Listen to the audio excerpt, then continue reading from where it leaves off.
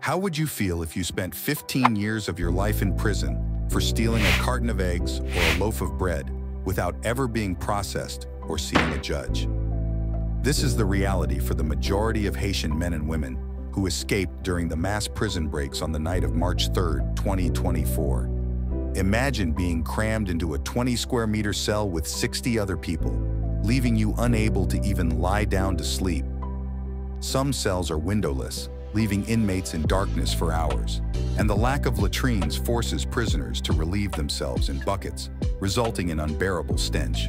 Reportedly, if a cellmate dies, it takes up to 5 days to remove their remains, while the other inmates are forced to remain in the cell with the body. The conditions for women are similarly dire, as they lack proper hygiene products and are forced to use rags during their period cycles, washing and reusing them each month.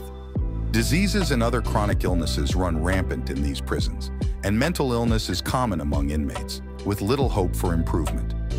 Some inmates go days without eating, and with no air conditioning, the cells remain oppressively humid. These prisons were used to incarcerate ordinary individuals for petty crimes without due process.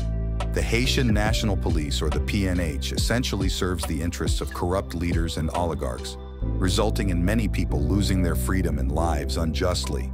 The paramilitary group known as Viv and Sam freed over 4,000 prisoners, including violent criminals and innocent individuals. Given this information, do you still think the prison break in Haiti was a bad thing? Let me know in the comments.